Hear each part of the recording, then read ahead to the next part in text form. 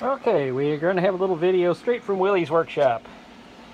This is the magazine, okay, that comes with the Dpms SBR, and you know it takes two CO2 cartridges, okay, and this tool that I made, basically what it does is this follower right here, this follower pulls back, it's spring loaded.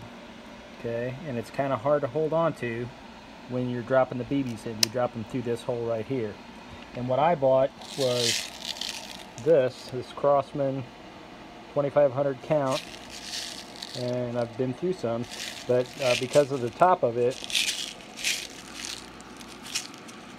which is hard to get off with one hand, there you go, it fits right down into there and you can slide it in.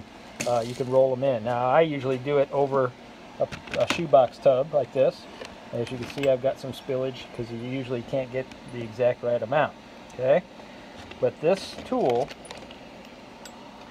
when the keeper here is all the way at the top, you hook this end behind it. Okay, and then you pull it back to where it is right here, and then this tool will, again, I can't do it with one hand, but it will snap back into the back of the thing and hold it like this. This is just a piece of